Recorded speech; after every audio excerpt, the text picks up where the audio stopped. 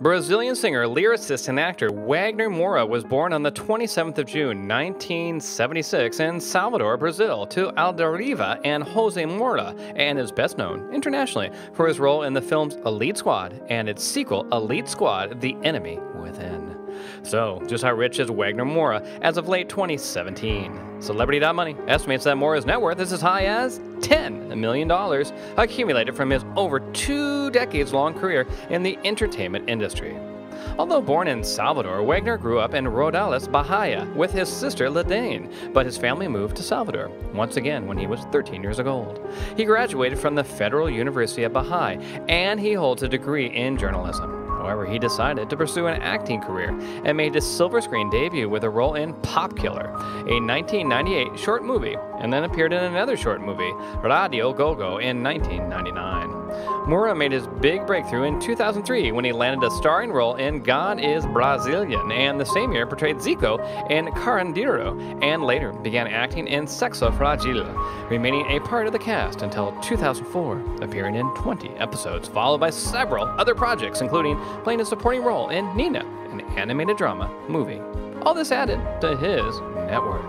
Moura remained busy throughout the mid-2000s as well. In 2005, he was cast as Atanasio in Desejo, then joined the cast of Lower City, which was nominated for over 20 awards, with Wagner himself being nominated for a Best Actor Jury Award. In 2005, he began acting in Once in a Blue Moon, eventually appearing in 121 episodes of the series. In 2007, he played the main role in Elite Squad, which received a positive response from the audience, watched by 180,000 people the first day, and grossing over $14 million at the box office, becoming one of the most successful Brazilian movies in history, and for which Wagner won several awards, such as a Critics Award for Best Actor and Audience Award in the same category. The movie itself won 37 awards. In the same year, Moura began working on the television show entitled Tropical Paradise, playing Olavo from 2007 until 2010, appearing in 167 episodes of the show. Then in 2012, he landed the starring role of Theo Gadella in Father's Chair.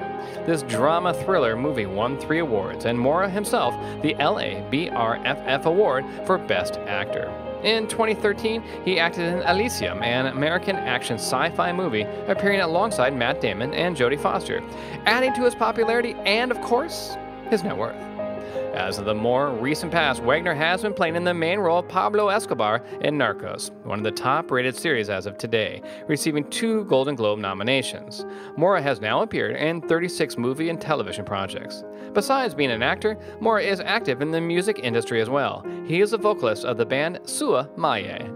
In his personal life, Wagner is married to Sandra Moura since 2001, and the couple has 3 sons. He speaks English and Spanish fluently, the latter perfected for his role as Pablo Escobar.